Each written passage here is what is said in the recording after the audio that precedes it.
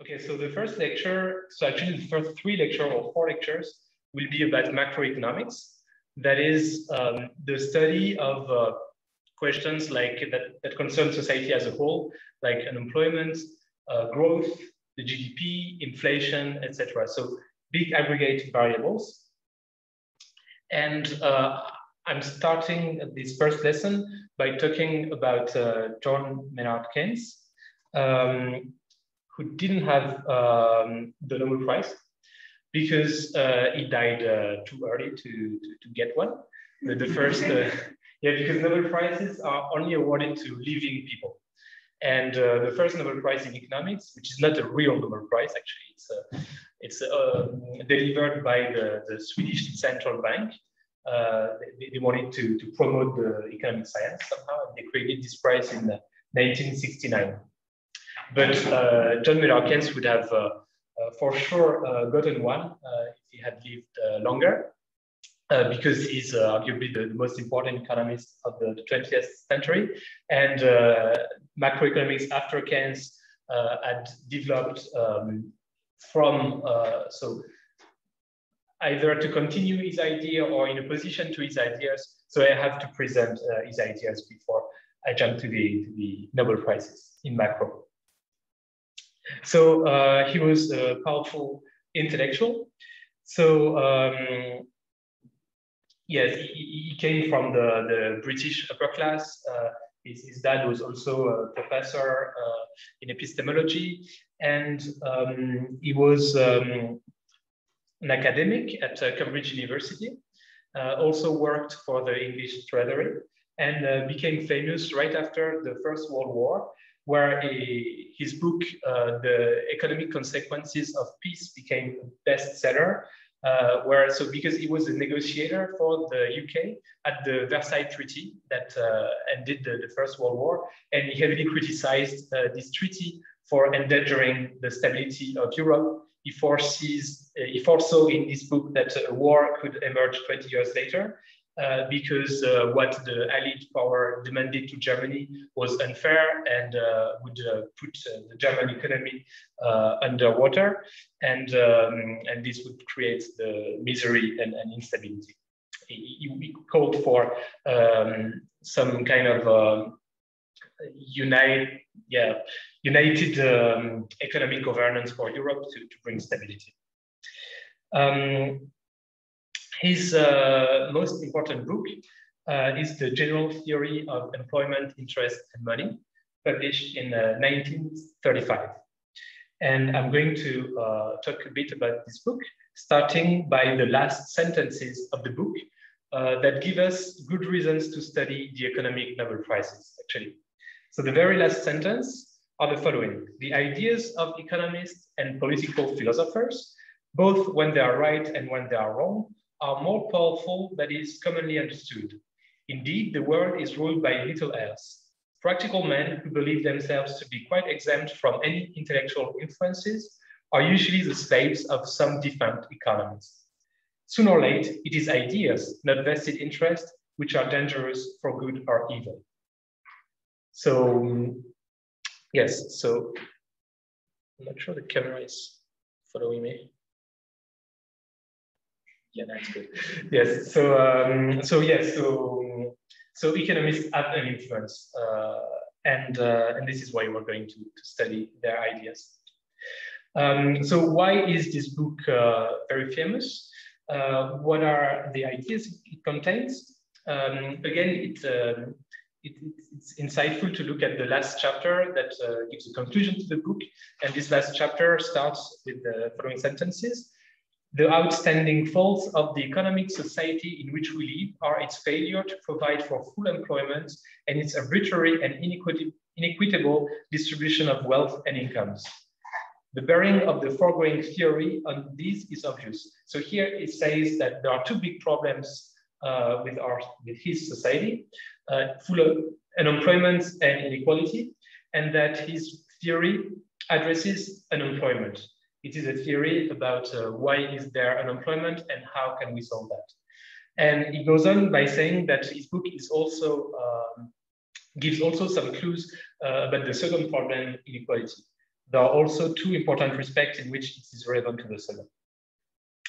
Okay, so the main goal of its general theory is to understand the cause and the cure of what he calls involuntary unemployment, as opposed to full employment. So full employment is a situation not where everybody has a job, but those who don't have a job will find one soon. It's just that they're in a transition between jobs and they're looking for one, and it won't stay long.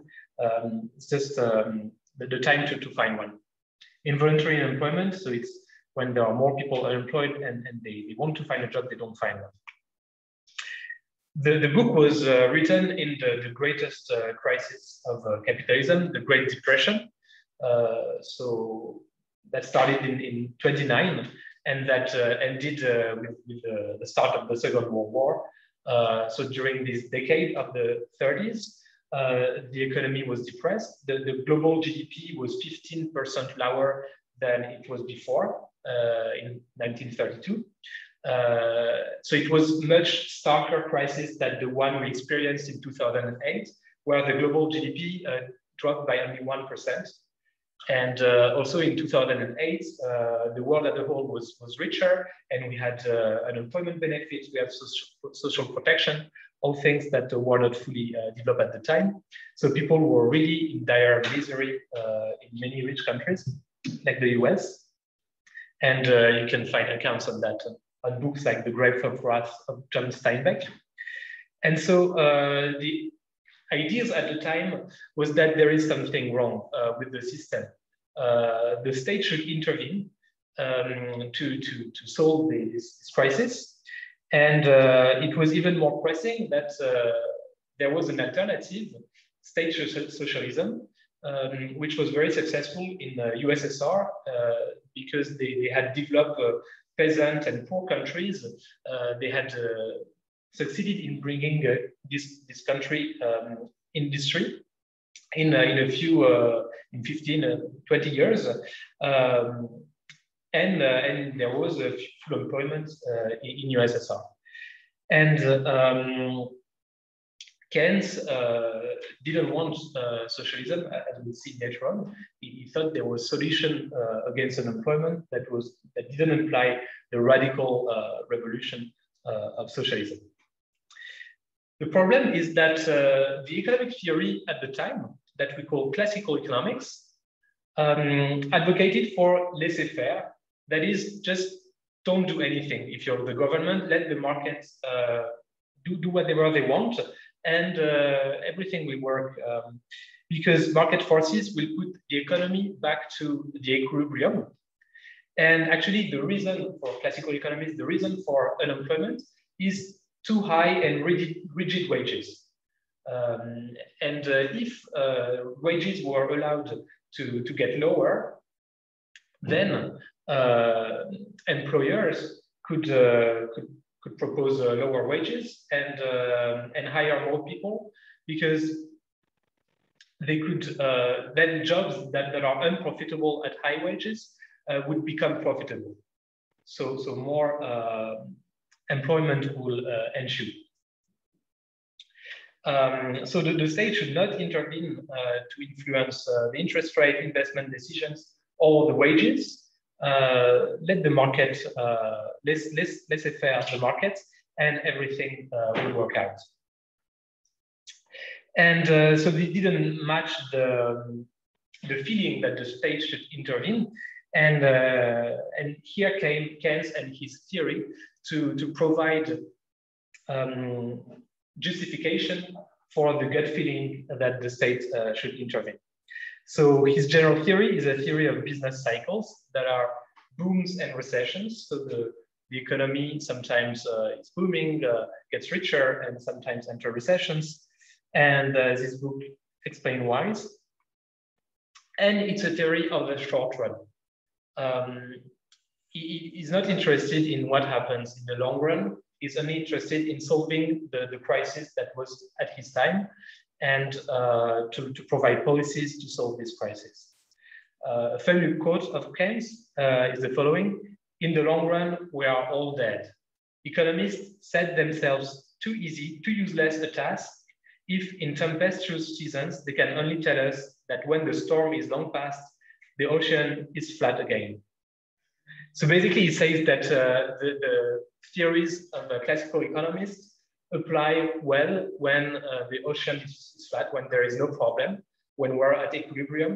But where we most need them, when there is a storm, they are inapplicable and they don't give us any insight. So in his theory, he takes as fixed a number of variables that he knows vary, but he's not interested in their evolution because they are too slow, and so in the long run, in the short run, they don't matter.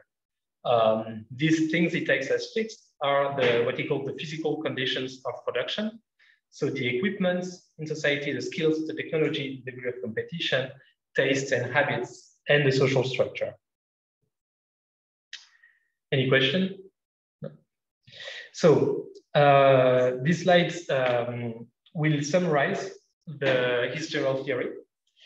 And so I start by the goal, and then we derive the causes of employment. That is the main goal of Keynes, of full employment. And at the end of the slide, we will understand the ultimate causes according to his theory. So for him, if to produce one car, you need one worker. To produce two cars, you need two workers.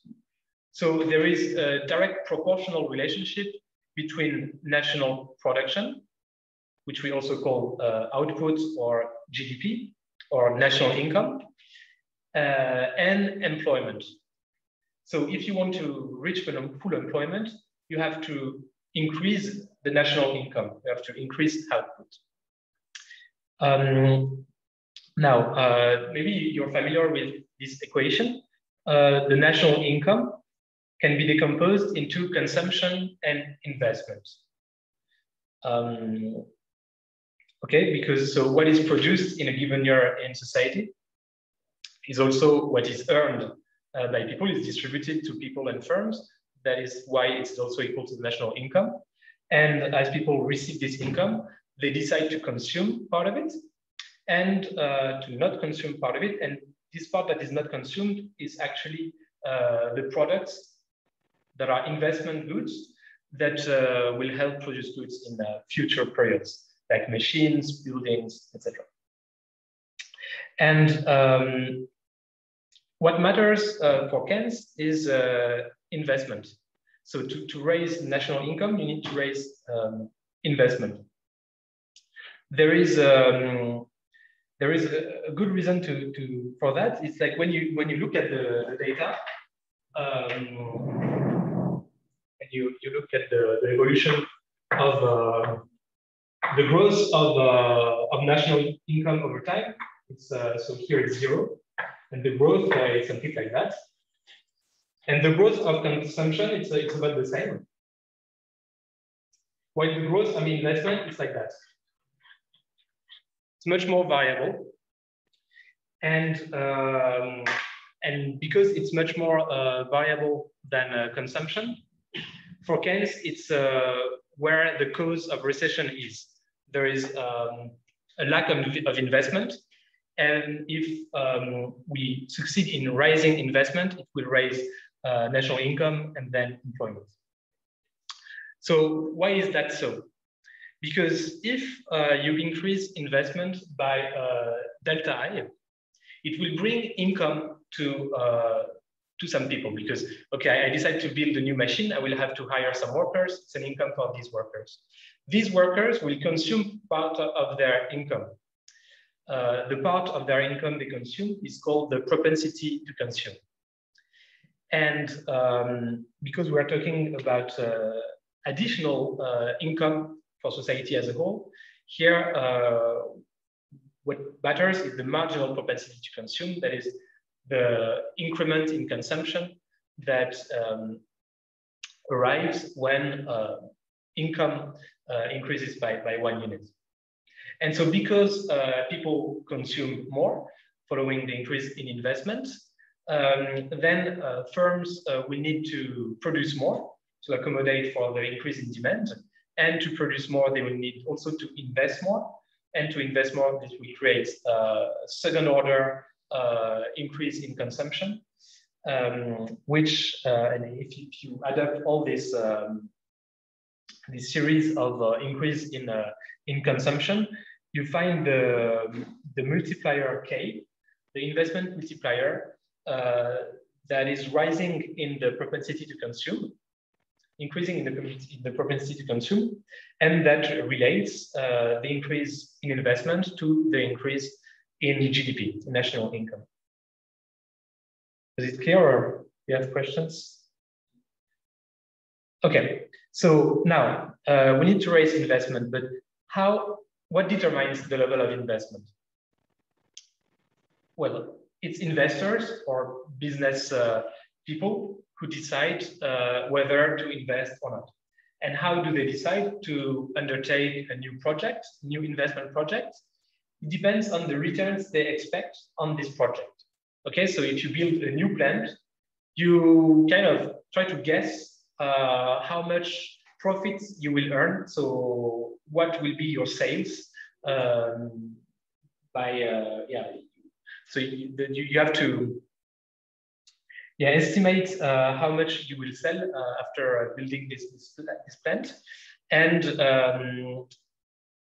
your return on capital expected, so what I write RE, E for expected, has to be higher than the rate of interest, because you don't necessarily have money to build your plant, or if you have, it's better maybe to lend it if your return is below the rate of interest. So you will borrow money from the market, for example, the bond market, and at a rate R, which is the rate of interest, and undertake the project if you expect to make a return higher than this rate of interest on your project. All right, so it means that all investments for which the expected rate of return RE is above the interest rate R are undertaken. So when we lower the interest rate, it will bring additional investment because it will expand the amount of investment that are profitable. Now, what drives expected return on capital? So it depends on what investors expect to sell in the future. So it depends on what they expect the economy to be like. Will there be a new technology by their competitor that will kill their business? Are they optimistic with regard to growth of the economy, or pessimistic? If they think the economy is in recession, then they will not invest because people will not buy their cars, they won't have any income. Now, there are also psychological factors like expectations that drive the interest rate. There are three fundamental psychological factors, according to Keynes, and one policy, that is the quantity of money, that have an influence on the interest rate. So the first factor is the marginal propensity to consume. So for Keynes, it's a psychological factor that you cannot really change, at least in the short run, whether for given income, people decide to spend all of them because they're shopping addicts, or to keep all of them for later. The expectations and liquidity preferences are important. So the liquidity preference is the amount of money you want to have. So if you want to have three components in your income, so that is your personal income. You will consume part of it. Then you will keep part of it with money, as on your bank account, in your current account, and the rest you will invest it in bonds. You don't see because of the light? Yeah. Ah. Okay. Now can you see? Yeah. So you will consume part of your income. Among the income you don't consume, you will keep part of it as money on your bank account, and the rest you will invest it on the bond or on the stock market. Do everyone know what a bond is? Yes? Okay. So liquidity preference is how much you will keep as money as opposed to bonds. And so what would be so this is what we call hoarding, keeping your money under the mattress. And maybe someone doesn't know what a bond is. Okay, they don't see the blackboard. Okay, sorry, I will try not to write in the blackboard. Okay, so hoarding, so why would you hold cash rather than bonds? So two reasons. The first is to make transaction. As I said, you have to keep a certain amount of cash for your daily expenses, or also the big expenses that you risk to have, for example, the hospital or whatever. And you also want to keep cash for a speculative motive. At least certain people can engage in such speculation. If you think you can secure profit from knowing better than the market what the future will bring forth. So if you think that the interest rate will rise, so a rise in the interest rate is the same as a fall in the price of bonds. Okay, because so a bond works the following way. I am an investor, and I need money right now for my project. So I will go to the market and say, in 1 year, I will pay you $1,000. And this is a bond of $1,000. And then the market will buy it for less than $1,000, or let's say $990. And the difference of 10 is the interest rate. So in this case, the interest rate will be 1%. And in 6 months, if, for example, you have bought the bonds, okay, to the investor. In 6 months, you need cash, so you want to sell the bond in the market. So now it's a bond that will expire in 6 months. So if the interest rate hasn't changed, it's still 1%, we'll be able to sell the bond for 995 euros. But if the interest rate has increased, then people would prefer to just buy a new bond from another company than to buy your bond. So you have to lower the price of your bond. So this is how the price of bonds and the interest rate are inversely related. So if you think that the interest rate will rise in the future and that the price of bond will fall, you should keep your money for yourself and buy the bond in 6 months rather to buy it right now. This is a speculative motive for hoarding. And so for Keynes, the liquidity preferences are driven by the transaction motive and the speculative motive. And the speculative motive itself is influenced by the expectation people have about the future. And depending on the amount of money people want to keep, which is related to the amount of bond that people want to purchase, the interest rate will vary, because if everybody wants to purchase bonds, then the price of bonds will decrease. It's the law of supply and demand. If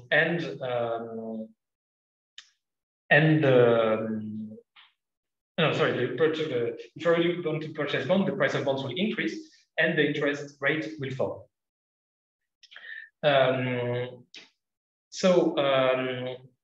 What is the role for the state here?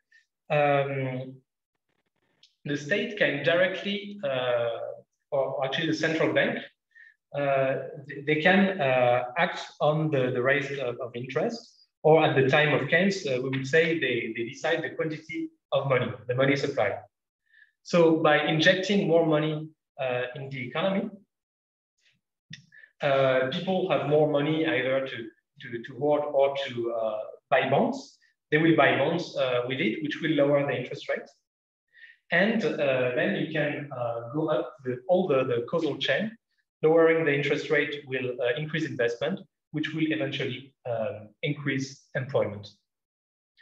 The state can also intervene directly higher the slide at the investment level. The state can also invest directly by itself.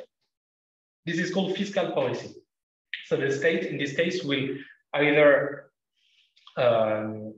decrease taxes or increase spending so that the deficit increases, and the deficit of the national budget is a demand from the public sector to the private sector, so that with a higher deficit, the private sector will have more means, and the demand increases, so does the national income. Are there any questions? Yes? Is it the same thing if the state decides to increase the money supply as it is to invest from a state perspective? Because just because the state prints money doesn't mean there's more money, they have to put it into the circulation, so they invest, right? Mm-hmm. So it's a very good question. Is it equivalent to raise the money supply or to invest directly? It's not, and I'm going to talk about this in the next slides. So Keynes explained that sometimes increasing the money supply won't work, and you have to increase investment. Some other economists would say the contrary, that it's better to not raise deficits, and it's better to act on the money supply. But no, they are not equivalent, and we'll see why.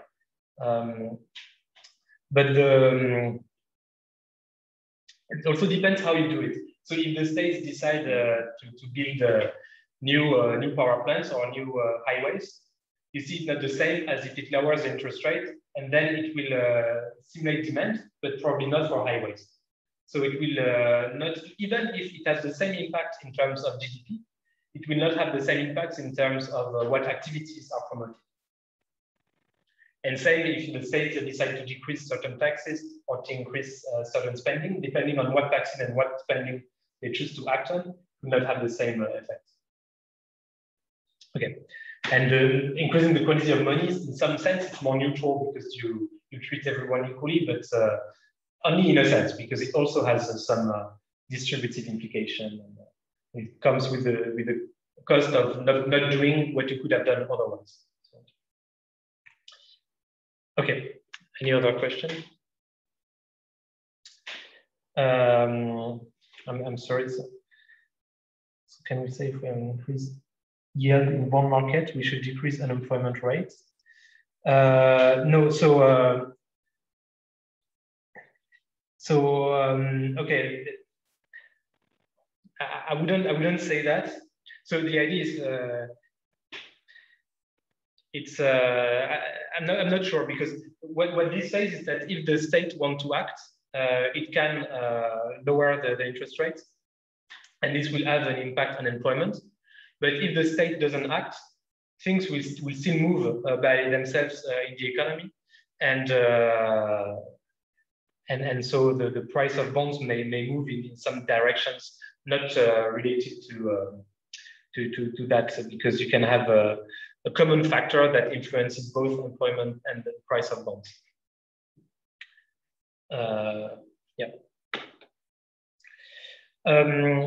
So the Keynes general theory is a non-mathematical book, although it's theoretical. And why isn't there many math?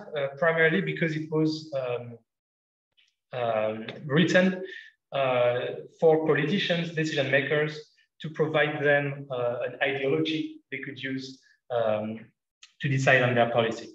It was aimed at the general public rather than to economics theorists.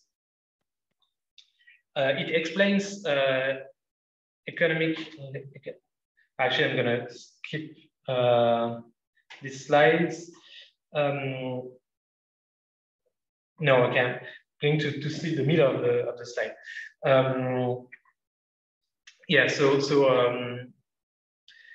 What's important in this slide is that for Keynes, there may be a natural level of involuntary unemployment that is suboptimal, that oscillates under full employment, but it is not established by laws of necessity. And by that, he means that the state can intervene and change it. And full employment can be attained through different kinds of policy, monetary, tax policies, or fiscal policy. Fiscal policy is the level of deficit, and tax is everything that involves taxes. And an interesting outcome of his theory is the products of thrift. So the products of thrift is that if everyone in the economy wants to increase their savings, the aggregate saving for the whole economy could actually decrease. So why is that so? Because if everyone wants to increase their saving, it means that they will consume less. And because they will consume less, the expectation of investors about the future will be more grim, because they see people buy less than before, so I will invest less than before. The level of investment decreases, then the national income decreases, depresses the economy. So some people lose their job, or some people lose income. And overall, as people get poorer, they cannot save as much as they expected. Maybe in proportion, they could have saved as much as they expected, but in total, the level of saving would have decreased. So this is the product of thrift. Thrift is a synonym for saving, actually. Okay. Now, let's turn to Keynes' political ideas. Why? Because first of all, Keynes was not only an economist, he was also a politician. He became a Baron, Lord Keynes in 1942, and then took a seat in the House of Lords in the UK. He was always in the Liberal Party, but promoted an alliance between the Liberal Party and the Labour Party. And this is what he says in his concluding chapter of his book. I believe that there is social and psychological justification for significant inequalities of incomes and wealth, but not for such large disparities as exist today. There are valuable human activities which require the motive of money-making and the environment of private wealth ownership for their full fruition. So here it means that people need incentives to work. If everybody would receive the same income, people would just get lazy, not work, and it wouldn't work. But it is not necessary for the stimulation of these activities that the game should be played for such high stakes as at present. Much lower stakes will serve the purpose equally well as soon as the players are accustomed to them. So here it says that sure, we need incentives, but we don't need to give Bill Gates to reward Bill Gates $100 billion. Maybe with just $10 million, it would be. Thus, we might end in practice, there being nothing in this which is unattainable, at an increase in the volume of capital until it ceases to be scarce, so that the functionless investor will no longer receive a bonus, and at a scheme of direct taxation, which allows the intelligence and determination and executive skill of the financier, the entrepreneur, et hoc genus omne, so all those are of this kind, who are certainly so fond of their craft that their labor could be obtained much cheaper than at present, to be harnessed to the service of community on reasonable terms of reward.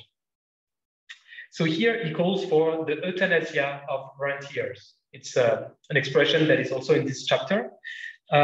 He thinks that when capital in the economy, so capital, the amount of machines, of buildings, etc., things that the investors and the wealthy people own, when capital will be abundant, then these people will not be able to claim as much return on this capital as now, and this will be better for society. The rate of return on capital would be lower, so there will be less inequality because less profit going to functionless investors. So he really like investors. He thinks that they are the one who drive the economy, but what he doesn't like is when investors receive a rent just by having money, just like in a poker economy. So he was a reformist. He sought a middle ground between state socialism and unfettered capitalism. Yeah, I'm going to quote also extensively another part of this chapter to see what concrete policies he promotes. The state will have to exercise a guiding influence on the propensity to consume, partly through its scheme of taxation, partly by fixing the rate of interest, and partly perhaps in other ways. So the state should use all the tools at the disposal to arrive at its objective of full employment and not too unequal a society. Furthermore, it seems unlikely that the influence of banking policy on the rate of interest will be sufficient by itself to determine an optimum rate of investment. So here it says that acting on the money supply may not always suffice. I conceive, therefore, that a somehow comprehensive socialization of investment will prove the only means of securing an approximation to full employment. And socialization of investment, it means that the state will decide what to do with, like it will directly command some big investment, like in infrastructure. At his time, it was railroad, highways. In our times, it would be for the ecological transition, or maybe to bring electricity, sanitation, drinkable water in countries where it is still needed. So he thinks that the state has a role to play here. Though this need not exclude all manners of compromises and devices by which public authority will cooperate with private initiative. But beyond this, no obvious case is made out for a system of state socialism, which would embrace most of the economic life of the community. It is not the ownership of the instrument of production. Ownership of the instrument of production is basically the definition of communism, which is important for the state to assume. If the state is able to determine the aggregate amount of resources devoted to augmenting the instruments and the basic rate of reward to those who own them, it will have accomplished all that is necessary. Moreover, the necessary measures of socialization can be introduced gradually and without a break in the general traditions of society. So he's not a revolutionary, and he thinks that, okay, if there is 10% unemployment, maybe the state can come and directly work for this 10% inactive person, but the state doesn't need to command what the 90% other do. The authoritarian state systems of today, so USSR, but also maybe the Third Reich, seem to solve the problem of unemployment at the expense of efficiency and of freedom. It is certain that the world will not much longer tolerate the unemployment which, apart from brief intervals of excitement, is associated, and in my opinion, inevitably associated, with present-day capitalistic individualism. But it may be possible, by a right analysis of the problem, to cure the disease with preserving efficiency and freedom. So he thinks that capitalism is deficient, but capitalism can be amended so that it becomes a good system. And state socialism is not needed or is not desirable because people lose their free initiative of doing business. So Keynes had a long-lasting influence. The general theory stirred up a series of works after Keynes that interpreted it, that formalized it in a mathematical way, and adapted it, sometimes transforming it completely. Keynesianism dominated economics until the 70s, so for 30, 40 years. Even though it was sometimes sort of type of Keynesianism that was quite far from what Keynes had thought. And Keynes was not alone in developing his theory. Rather, it was more like the superstar economist at the time. So people all read his book, and it was well written. But the ideas were ideas in the zeitgeist. Doesn't mean that it was the only economic ideas. There was still a strong classical school of economics. But many similar ideas developed in the 20s in Stockholm by economists like Wicksell, Lindahl, Myrdal, and Olin. That's two got the Nobel Prize. You see this sign, it's the first time you see it, but to represent a Nobel Prize. It's like a medal. So the Nobel Prize is a medal.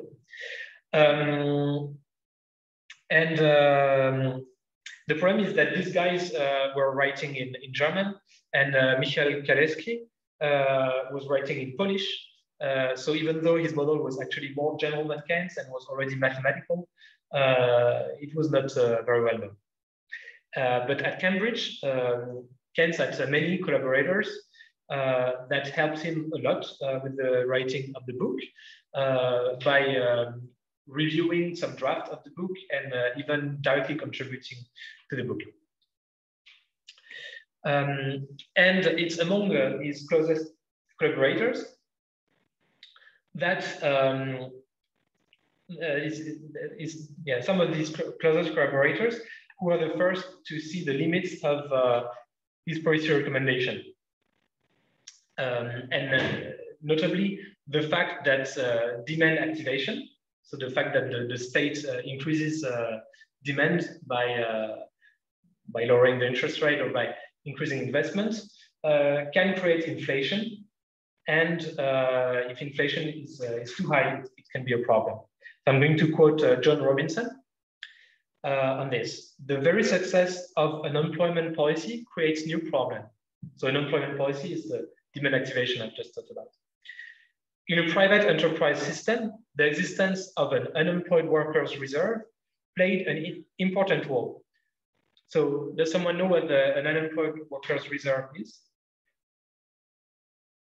So it's a Marxian term to designate the unemployed people.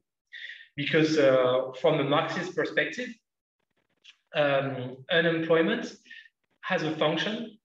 It serves to make the workers obedient, docile, and to make them accept low wages because they fear becoming unemployed. And Marx called the unemployed people the workers' reserve army. And so John Robinson says, they have an important role to play because unemployment maintained discipline in industry, gave to the production system enough flexibility to adapt itself to technological change and demand fluctuation, and by slowing down the tendency to rise of nominal wages, ensured a sufficient stability in the value of money. To obtain all this, unemployment was a cruel and costly method, but if it must be abolished, other means have to be found to fulfill the same functions.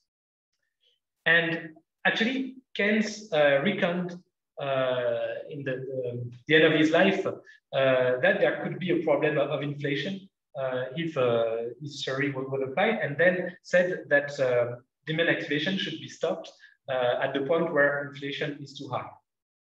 And post-Keynesian economists like John Robinson recommended to avoid too high inflation, to control prices for monopolistic industry. Like if you think of Microsoft, for example, to avoid paying Windows too high and paying too much rent to Microsoft, John Robinson would have determined publicly, collectively, the price we pay for this software, and keeping the prices low. Is there any question? I think, yeah, before the pause, I will do the last slide of the first part of this lecture, which is about post-Keynesian economics. So none of these economists got the Nobel Prize, but I think it's still important to talk about them because they are the economists that followed Keynes' ideas in the most faithful way. most of them, I mean, the school started in the University of Cambridge, so Keynes University. And in general, they promoted heavy public intervention and structural changes, not just fine-tuning. They were advocating for strong public policies that would really change the society. And in a more theoretical way, their main assumptions were completely different to the other economists. And this is one of the reasons why this crowd remained a minority in the profession. And yeah, so nowadays, the dominant, the mainstream strand of economics does not use their models, does not use the same assumption.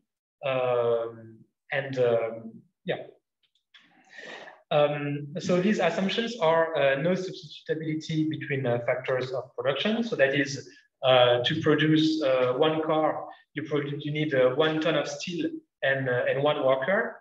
You cannot substitute steel for workers. You cannot produce the same car with half the steel and twice the amount of workers. This is what it means.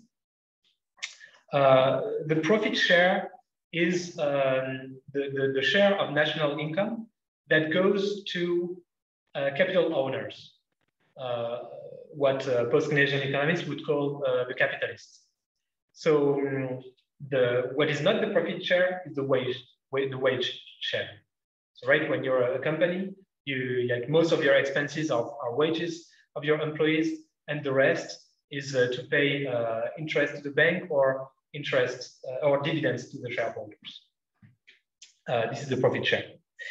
And so they say that the profit share is determined by the balance of power between the capitalists and the workers.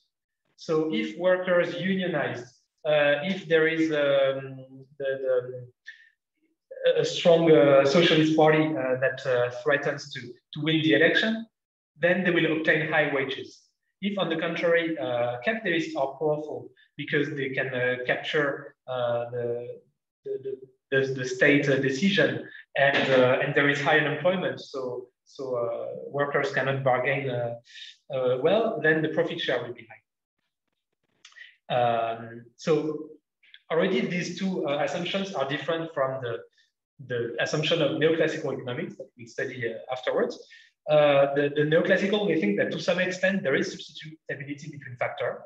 Okay, maybe you don't need necessarily 1 ton of steel, you can have 1 ton of copper instead to produce the car, and that the profit share for them is as a natural level, because the return to capital has a natural level and the wage has a natural level, and this level is what we call the marginal productivity.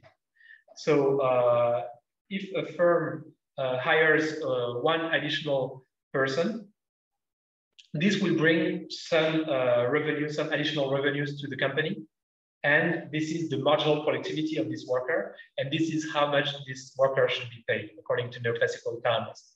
And same for an additional unit of capital. This additional unit should be paid by its marginal productivity, which will determine the interest rate. So there is no room for bargaining between workers and capitalists for neoclassical. The third important assumption is the way prices are determined. So for neoclassical economists, prices emerge from the law of supply and demand, and from the optimization of people. So if I'm a firm, I try to sell at the highest, not necessarily the highest price, but the price that will bring me the largest revenue profit. And if I'm a consumer, I will look for the cheapest price. But for post-Keynesian economists, prices, people don't always optimize, and prices equal the production costs plus a markup that is kind of conventional, that depends on this profit share that emerges from the bargaining. And the markup varies depending on the sector, depending on their degree of monopoly. So Microsoft will be able to put a high markup because it's a monopoly on Windows, but an Apple producer, well, I'm talking about like the apple you can eat, then there is no monopoly, it's competitive, so the markup will be low. So yeah, I'm going to present rapidly some of the economists. Arad was the first to propose a theory of growth. And elaborated on this equation that I will show a few slides later with other theories of growth. So the question here is what makes an economy growing? Kaleski proposed a model with a Marxian influence with two classes: capitalists who earn profit and save all of it, and proletarians or workers who earn only wages and consume all of it. So it's a simplification of reality, but it was reused by Kaldor, who showed that the sharing between profit and wages, so this profit share, explains the activity level, investment, and growth. It's related to Keynes because Keynes had this idea, and people at the time had this idea, which is actually verified in the data, that when you're richer, you consume a lower part of your income.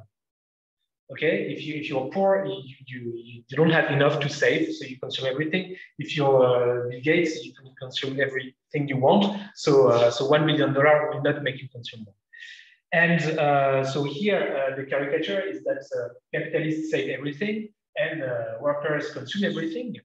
But in reality, the capitalists are richer, and so they save more. And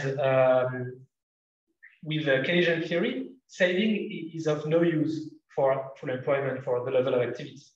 So by shifting, by increasing the wage share and by decreasing the profit share, then the propensity to consume of the entire society will increase, and the level of activity, employment will increase. Now, John Robinson. So there are not many famous women economists at the time, but she was actually one of the major economists of the period. And if she didn't win the Nobel Prize, it's probably because her ideas were political ideas were too radical, and the Nobel Committee didn't want to give her the ability to express her socialist feeling. But she has really contributed to economic theory by extending time theory to the long run, and also introducing the concept of monopsony. So monopoly, you probably know, it's when there is only one seller in the market. Like Microsoft, they can decide whatever price they want. And monopsony is when there is only one buyer in the market. And like monopoly, they have a strong bargaining power, and so they can obtain the good they want at a low price. And she applied her concept of monopsony to the labor market. She said that in some markets, like I don't know, if you want to work in the police, you're a policewoman or policeman, then you have only one possible employer. And so this employer, the state, has a strong bargaining power and will make you accept all the condition they want. And this, so she studied, so she showed how monopoly and monopsony in different sectors influence the price, and in turn determined the level of activity and employment and so on, which actually provided a theory that is much more convincing than Keynes' theory. And the last one I want to talk about is Piero Sraffa, who wrote a really good book, which is entitled Production of Commodities by Means of Commodities, a prelude to the critique of economics. And in this book, he makes this assumption of no substitutability between factors. So he sees the the economy as a matrix. I will talk about this view of the economy in a few lectures again. But the idea is that to build one car, you need 1 ton of steel and 1 worker, and it's the same for every product in the economy. And there is only one free parameter in the economy, which is the profit share, and or the rate of return on capital to are linked. And once this rate of return on capital is fixed, all prices derive from it. And he showed how all the prices in a theoretical economy emerge from the state of the available technologies and this rate of profit. And thereby, he showed that prices and the rate of profit don't have a natural value, because the rate of profit, the rate of return on capital, can take any value, which directly contradicts the neoclassical view that the rate of return on capital is as a natural value, which is the marginal productivity of capital. And what Pierrot-Saffa showed is that this notion of capital that the neoclassical economists use has no sense, because it's an abstraction that aggregates together machines, buildings, plants, all kinds of things that are different. And what he showed is that basically they cannot be aggregated because the duration to build them is different. It's quite technical, but he showed that the way neoclassical economists define the rate of return of capital is flawed, because it relies on the definition of capital, which the value of capital, as he showed, depends on the rate of return on capital. So there is a circular definition here. And it started a controversy between Cambridge, UK, and Cambridge, Massachusetts, where there is MIT and Harvard, where the other guys were. And so the American guys ended up the controversy by saying, okay, you know what, you're right. So our notion is ill-defined, but we're going to continue to use it because it's easier. And here we are. We're continuing nowadays to use this flawed notion of capital because we have only one variable in our equation instead of 100. Yes? We had a question regarding that. So you said the post-Keynesian didn't go very far actually in the economic history. Was it because sort of others were super influential, or what were the reasons that this theory didn't got so popular in the end? Okay, so why didn't the post-Keynesian become more popular? I don't know, to be honest. There are still post-Keynesian economists nowadays. Yeah, I cannot say. Probably because there were other popular economists at the time that I will talk about in the second part of the lecture, and people followed them. And so, in general, economics is really done in the US, in the big universities in the US, you know, like Stanford, Chicago, Harvard, and so on.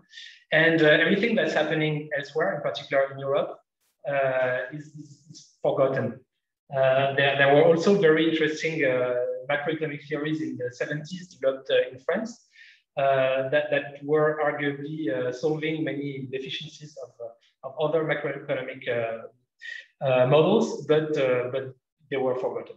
Because of the language, or? So until the 40s, people were still writing in their own language. But after the war, everybody publishes in the same journals that are in English. So I think it's not really the language. It's probably more linked to maybe the size of the market. Maybe in the US, you know, it's a small world where everyone that is important is or goes, and so they talk mostly to each other and don't pay attention to what's happening elsewhere. I'm not sure about the answer. Yes.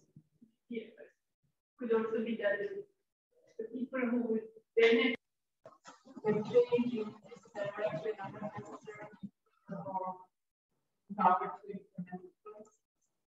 Yeah, so that's a good point. It's the political ideas of the post-Keynesian economists, maybe that prevented them from becoming dominant. So I mentioned John Robinson, who deserved the prize and didn't get it. There is also John Kenneth Galbraith, who was a major economist in the 50s and 60s. And actually, I allow you to make your essay from his work, although he didn't get the Nobel Prize, because he also would have deserved it, but probably didn't get it because of his leftist aims. Yes. Yes? Does Post-Keynesian economics consider that even though there's growth, that unemployment still remains quite high, which is what's happened in the last few decades? But they're kind of more and more disconnected, growth and unemployment. Then there is one more?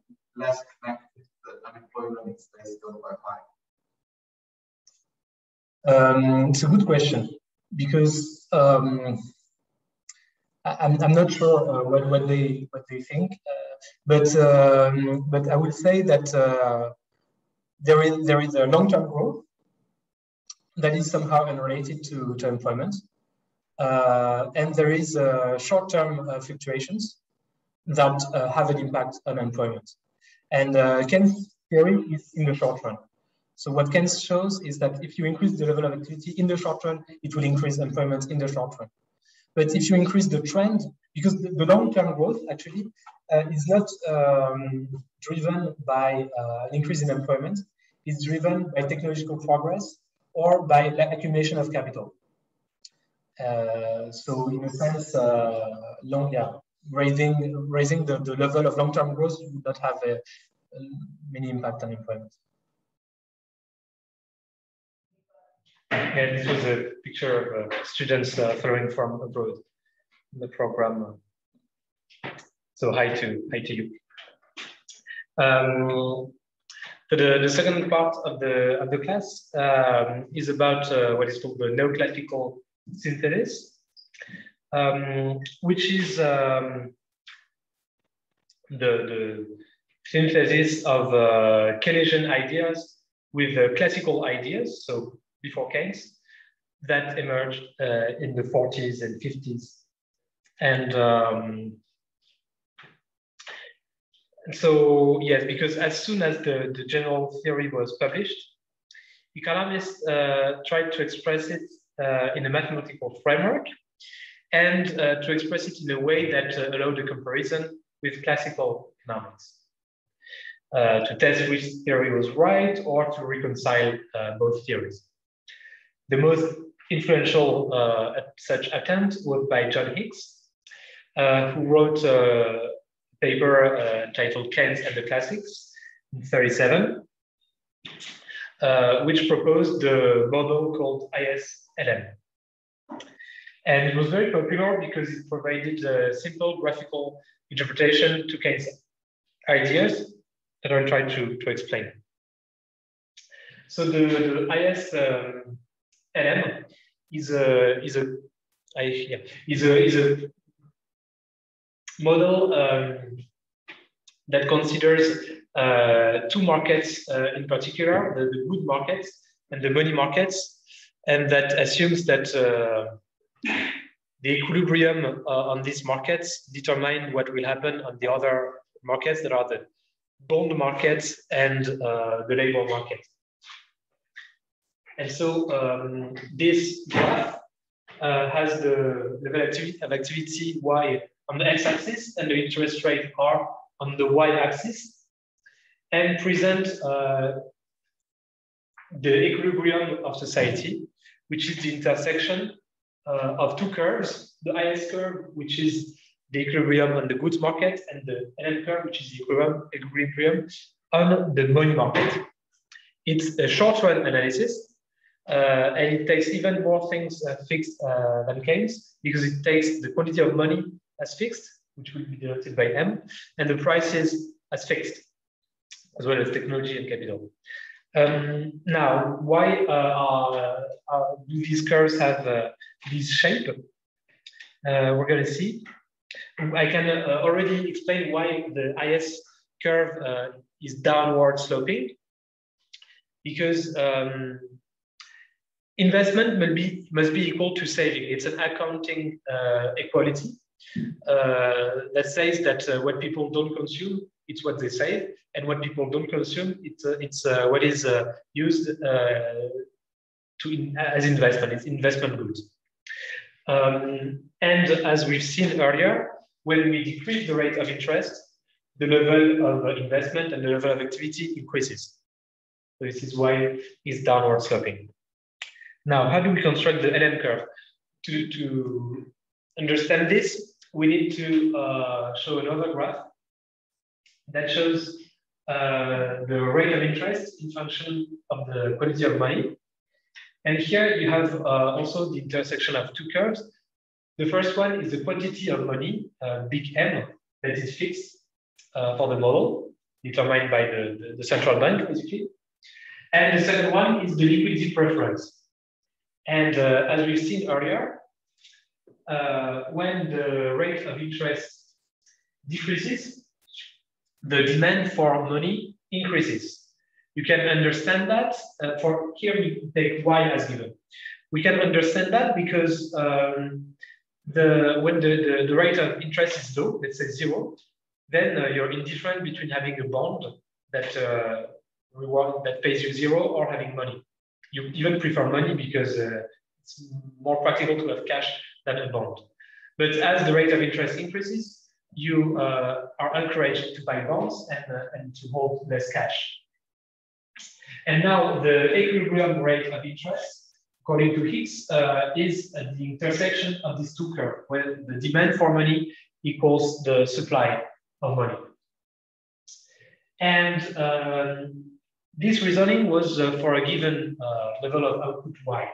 Now, if you increase the level of output, you will shift the demand for money to the right, upwards. You will increase the demand for money because people have more income, so they have more demand for money for transaction purposes. And so as the demand for money increases, so does the equilibrium interest rate. And we see a positive link between national income Y and the equilibrium interest rate.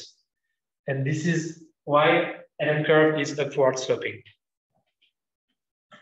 Okay. Yeah, something that will be useful later on is the case where the liquidity preference, the demand for money, is flat. For example, because the rate of interest is 0. At 0, you can increase the quantity of money. People will just take more money. They will not buy bonds. So it will have no effect on the rate of interest. It will remain 0. This is what we call the liquidity trap, where basically in the situation liquidity trap, where the liquidity preference is flat, or the rate of interest is already 0, then the action of the central bank to increase the amount of money will have no effect. No effect on the interest rate, so no effect on the level of activity. Okay, so now maybe you understand why we have this shapes for the two curves. And what is interesting, okay, I think the first two lines I've just explained them, and even the third one. So that's what I said. So when you increase the money supply, it's equivalent. I won't explain why, but maybe you can think about it yourself. That it will shift the LM curve to the right when you increase M. And in the IS curve, it's here, and the LM curve is flat where it crosses the IS curve. Then you can shift it to the right. It will not have any effect on the equilibrium of the economy. It will not have any effect on the interest rate or on the national income. It will just raises prices, lead to inflation. So this is a liquidity trap situation that often happens during recessions. And actually nowadays, we're somehow in a liquidity trap situation because interest rates are close to zero in advanced economies, high-income economies, I should say. And so actually this is why the central bank is resorting to what we call non-conventional policies. Cannot lower the interest rates, so what they do is quantitative easing, which is another way to stimulate demand, not acting on the rate of interest, but acting on the quantity of risk that banks have and can handle. So they basically take the risky assets of bank, give them cash, and so with the cash, the banks can again provide risky lending. Now, when we are in a liquidity trap and the monetary policy doesn't work, and you don't want to do quantitative easing, that also has some problems. What you can do is increase investment directly. So the state can invest directly, and this will shift the IS curve to the right and increase GDP without even increasing the interest rate. So we have the best of the two worlds. So in this case, a liquidity trap boosting investment is efficient, and it would be exactly the contrary if the LM curve was vertical or it crosses the IS curve. In this case, it would be a monetary policy that is useful. So what Hicks achieves with this model is to provide an interpretation of Keynes, where Keynes is just a particular case of the classical economics, where the LM curve is flat at the beginning, then upward sloping, then vertical. For classical economics, LM curves would be always upward sloping, and increasing investment would always lead to raising the interest rate, which would counteract the effect of higher income, because through to inflation, you will still have a higher income, but at the cost of higher interest and higher inflation. So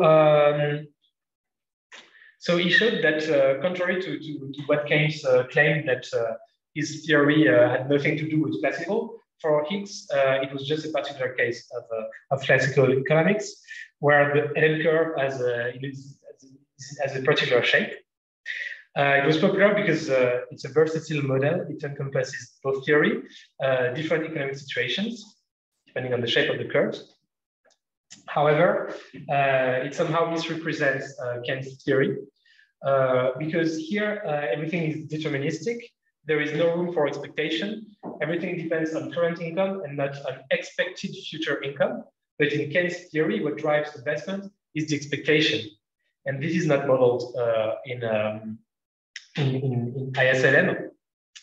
And time also is not modeled. It's a static model to study dynamics, so it's a bit weird.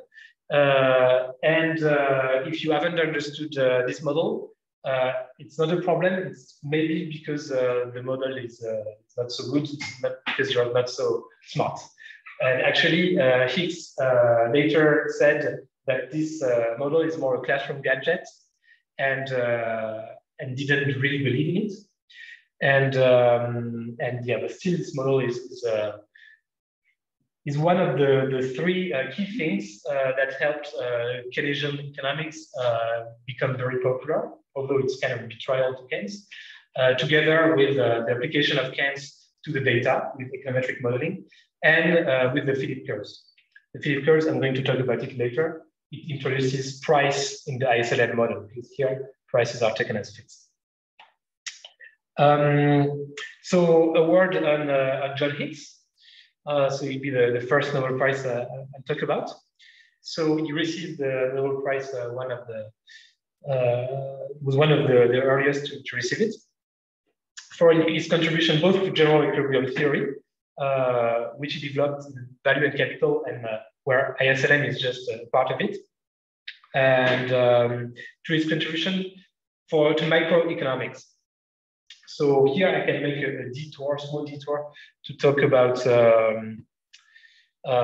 some notions introduced in microeconomics that we still use in research. The first one is the Kaldor-Hicks improvement. So it's a generalization of the Pareto improvement. Does someone know what the Pareto improvement is?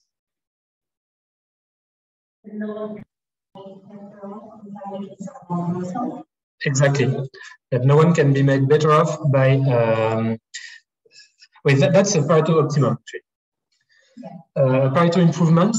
It's a change in the situation, let's say, of income, actually of utilities, that where no one loses. Okay, and yes, and Kaldor-Hicks improvement is a change in the situation where some can lose, but we could compensate them by taking some resources from those who win from the change and give it to those who lose, and this would be a Pareto improvement. So Kaldor-Hicks improvement is useful when you want to study, for example, redistribution. Like if you want to redistribute from the rich to the poor, it cannot be a Pareto improvement, but it can be a Kaldor-Hicks improvement, as long as you don't decrease the level of activity so much in society that you cannot compensate you could not theoretically compensate the winner with the amount of resources you now have. It's a Kaldor-Hicks improvement. And you can also have a notion of Kaldor-Hicks optimum using this notion. The second thing is the compensated demand function. So if you already had a class of microeconomics, it should just be a reminder. It's the minimum expenditure level such that the utility function is above a given level. And this compensated demand function helps isolate two effects. The substitution effect from the income effect, which will be neutralized when taking as given the level of utility. The substitution effect, we can take the example of plane tickets. So if plane tickets get more expensive, then you will fly less for two reasons. The first one is that if the other prices of the economy stay constant, your purchasing power will decrease. This is the income effect. And the second reason is that instead of taking the plane, you will take the train. This is the substitution effect. And lastly, John Hicks wrote a theory of economic history, and he wished that we had remembered him for this rather than for the ISLM model. In his book, he applies economic reasoning to history, and ask himself questions like, why do kings, who are the most powerful guy in a country in the Middle Age, why were they often bankrupt and lacking of money? The first reason is that it's hard to collect taxes when the activity is dispersed in many villages. And so here, when the trade developed and activity started concentrated in a few towns, few cities, it was easier for kings to collect taxes, to get money. And the second reason is that bankers do not necessarily want to lend to kings, which can seem surprising because a king can pay back, can collect taxes, he's rich. But the reason is that to enforce a contract, generally, you appeal to a higher authority, like the judges. But in the case of the king, there is no higher authority. So if the king decides not to pay back, then he can just not pay back, and can even kill the banker if he wants to. So the bankers would be reluctant to finance the kings. Yes. Now, what we call the Yeah, we talk about the neoclassical synthesis, which happened in a period where Keynesian policies were applied throughout income countries and were successful. During the World War II, the war economy gave everybody a job. Even women entered massively the labor force at the time. And after World War II, state interventions helped raising aggregate demand. You can think of the Marshall Plan in Europe, or of social spending program in the US. There were a war against poverty by, I don't remember, Truman, maybe? Remember, you know, which American president. But anyway, so Keynesianism was the mainstream. And at the same time, economists strived to complement the general theory with missing features, the mathematical formalization. Some tried what we call the neoclassical program, which is to reformulate Keynes in a general equilibrium framework. So what we call general equilibrium, it's a set of equations that describe the economy in its generalities, in its at the whole, and where there are different agents like firms, individuals, everyone optimizing their utility under some constraints, like they have a budget that constrain them, and with the assumption that market clear. So market clearing, it means that no one is willing to buy or supply more of a good at its current price. And the important example here is the labor market. When we say that there is involuntary unemployment, it means that some unemployed people would be ready to accept a job at the current wage. And if there is involuntary unemployment, it's probably because the market do not clear, or at least that would be the Keynesian explanation. These people, Klein, Patinkin, sought for other explanation that could reconcile Keynes' involuntary unemployment with a framework where markets clear. But actually, he didn't really deliver this neoclassical program, because there is kind of a deep contradiction between the Keynesian ideas of involuntary unemployment and market clearing.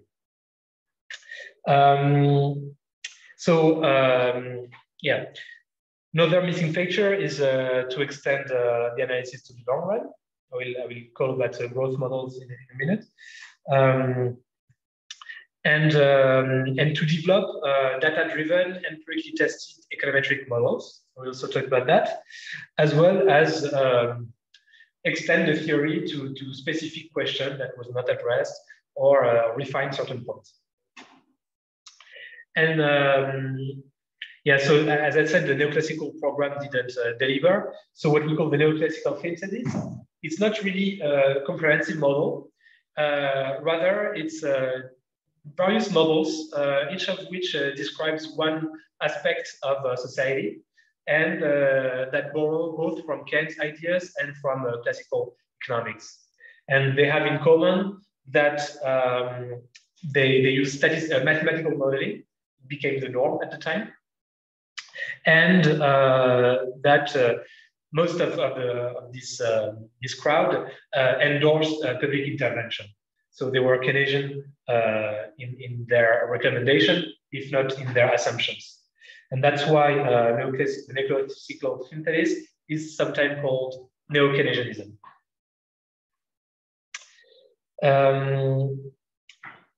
Are there any questions? Okay. So I have often slides like this where I present one Nobel Prize in one slide.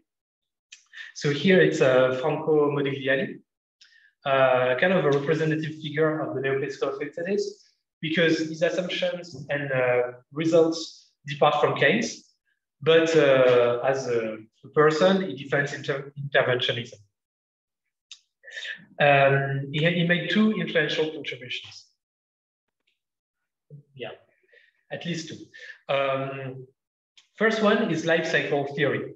So for Keynes and for people before Modigliani, your consumption level depends on your income, and the richer you are, the more you consume, but your marginal propensity to consume decreases. So you consume more in absolute level, but less in relative level to your income. And if we apply this to society, we would, because the society gets richer over time, we should see that society save more and more over time in relative terms. And this is not what we observe. Saving rate is often constant when an economy grows. And this is, because Nets was also a Nobel Prize who raised this puzzle. Also, I'm not sure that Keynes would have made this claim, because Keynes was only interested in the short run. But people applied the Keynes idea of consumption, model of consumption to the long run. And so the idea of Modigliani is that people optimize their consumption path, that is their consumption now and every year in the future until their death, so that it brings them the highest intertemporal utility. And so to do that, they make it smoother, because people prefer to have the same income when they retire than before retirement, rather than to have if you don't have a social public pension, you would have zero at retirement. So of course, people may accept a small decrease, but they would try to smooth and have maybe not more than 20% decrease at their income at retirement, or something like that.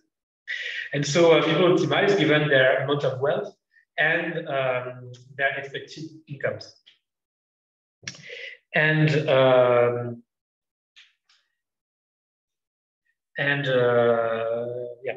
so the theory predicts that people will borrow when they're young because they are poor, relatively to when they are 40, when then they will save, and they will dissave at retirement. And the data kind of confirm this life cycle savings pattern. But what we find in data is that old people do not dissave as quickly as predicted by this original model. So now we have a more sophisticated model that can explain this by bequest motive. You want to leave some capital to your children because you lose some ability when you're old. So even if you've saved beforehand for precaution, because you don't know at what age you will die, so you still want to keep some capital in case you live longer. You may not be able to consume it because of your ability, or because you have the habit to save. But actually, even nowadays, we don't. It's hard to distinguish which of these effects drives the decrease in consumption compared to the model. And you have also the Modigliani-Miller result. Miller was another Nobel Prize in finance. And it asked the following question: how should firms raise money? Should they sell bonds or issue stocks? So do you want that I explain what is the difference? What is issuing stocks? Is it clear for everyone? So, the answer from this model is that it shouldn't matter, because the firm's value lies in the current wealth of the firm and its future earnings potential, and its level of debt doesn't matter to that. So if the firms sell bonds, its level of debt will increase. If it issues stocks, its level of debt will not increase, but its amount of liabilities will increase, because the stock is something you owe to the shareholders. So if the shareholder wants if all the shareholders agree to buy back their shares, then the company will have to pay them. The capital of the company will decrease, and the money will go in the pocket of the investor. So it shouldn't matter whether the company issues debt or stocks. And the ratification is how many dividend should it pay. Also, it doesn't matter, because it's the same to pay dividend to a shareholder or to keep the cash as unrealized capital gains. Because if you pay a dividend and if markets are efficient, which this paper assumes, then the stock price of the shares will decrease by the amount of the dividend. So it really doesn't matter. And actually, there are some firms who pay large dividends and whose stock valuation doesn't grow that much. And there are firms whose stock rise year after year because they don't pay dividends. Of course, this theorem is a simplification of reality, and there are departures from this idealized situation in the real world. Okay, now I'll talk about econometric modeling. So econometrics was founded by Jan Tinbergen and Ragnar Frisch. The first is Dutch and the second is Norwegian. And the idea of econometrics is to merge math, economics, and statistics. Because econometricians like Ragnar Frisch, they criticize that with qualitative models, you could make the model say pretty much whatever you like.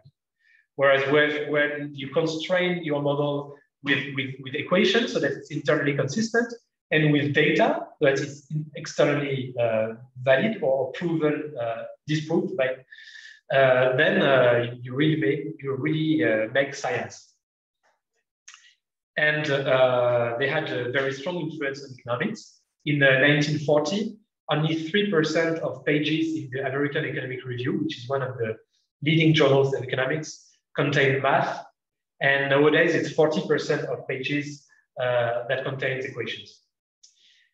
And this is, by the way, a battle that Keynes lost, because Keynes was skeptical that we could put society into equations.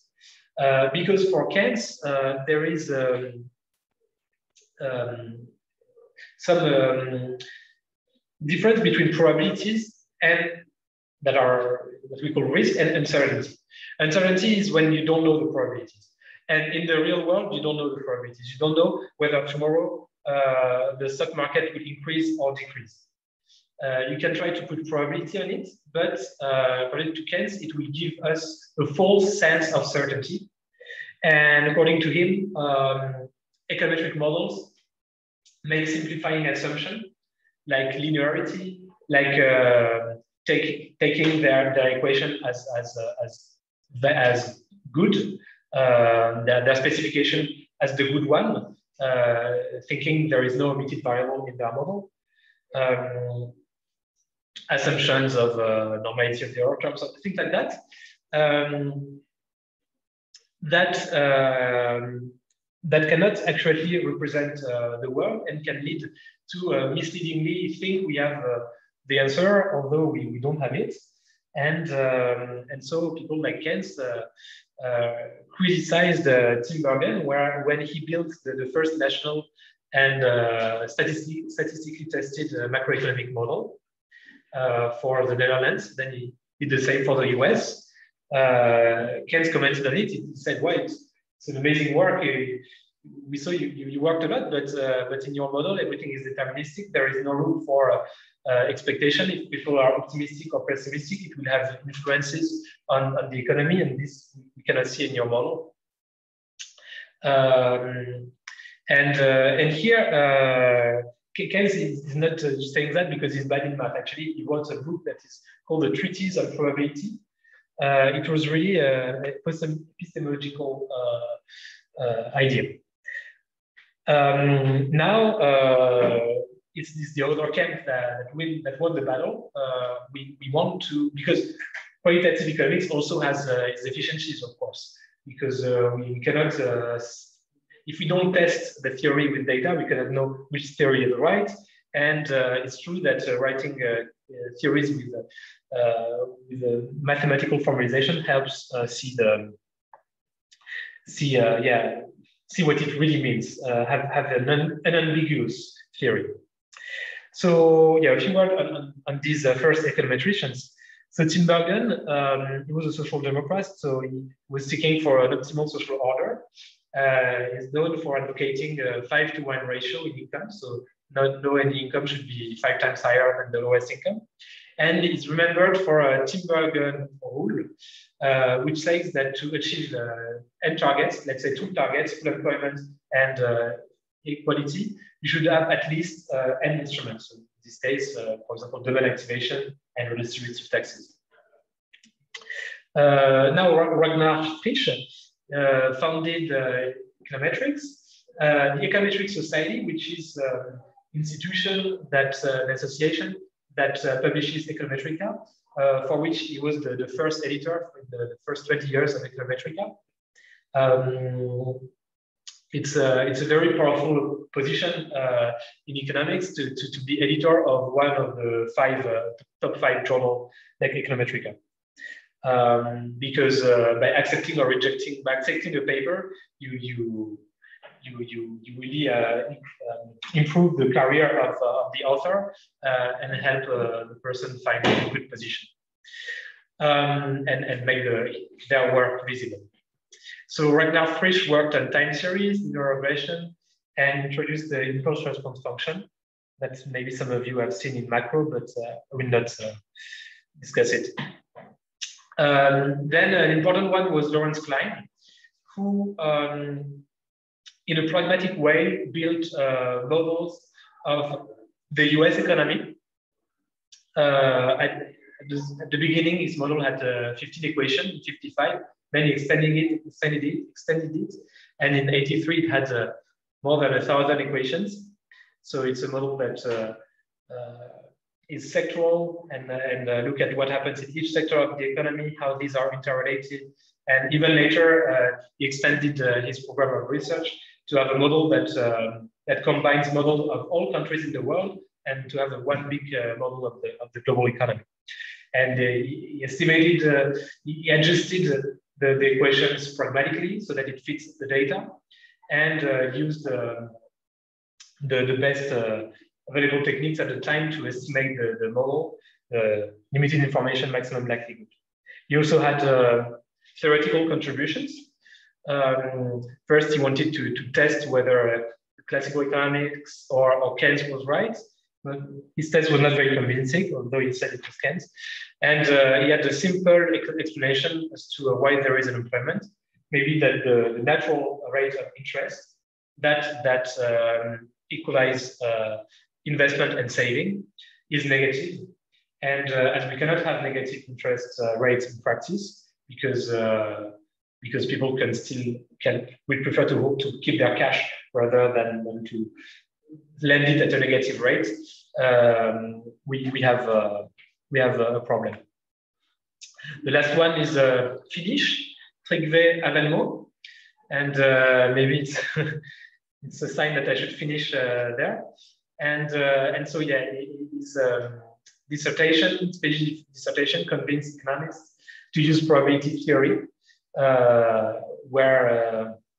which was not evident at the time. And is also known for the balanced budget multiplier, which is a policy he promoted, where it's basically a progressive tax that leaves the public deficit intact. That's why it's called balanced budget. And why multiplier? Because by taking to the rich who have a low propensity to consume and giving to the poor who have a high propensity to consume, you increase consumption, hence investment, hence the level of activity, according to Keynesian theory. Yeah, thank you very much.